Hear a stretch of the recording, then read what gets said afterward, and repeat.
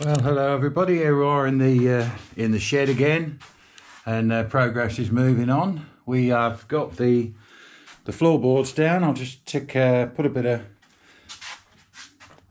So we've got the floorboards down. I'll put a picture in now. Show you those 22mm water resistant OSB sort of stuff, tongue and groove. Got the lino down, glued down around the perimeter. We've done the ceiling. Ceiling's looking all right. Yeah. What else? We've done ceiling. We've just done this back wall, so that's done.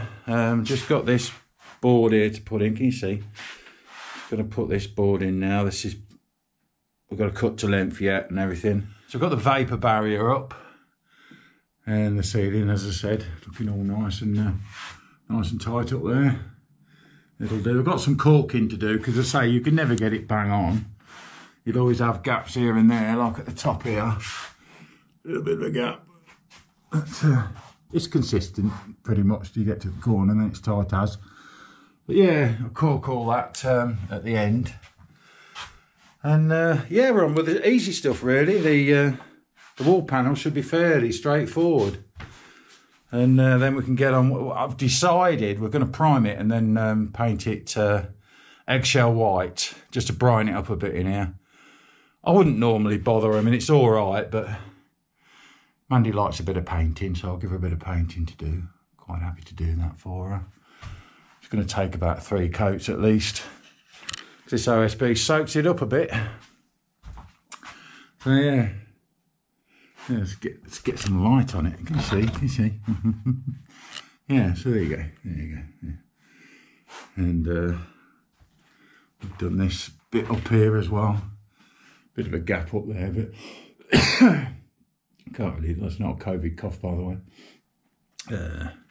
Yeah, so done in there as well. That's filled in. I've got a new bench to come down this end. I don't know whether I mentioned about that. Got a new bench that goes right across there on that back wall, and put some lines on the plastics. We know where the studding is, so we're screwing down there. We know where everything is then.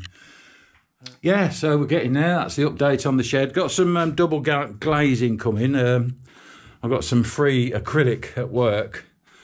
So I'm going to fit some acrylic in that recess and just seal it in, then put a bit of a beading round, and that'll finish that off and stop the windows steaming up or something, won't it, I suppose. But yeah, that's it for now in the shed, and we'll see you all next time. Hopefully when we've done all the panelling on the walls, you know, at least. All right, see you next time then in the shed. Bye-bye.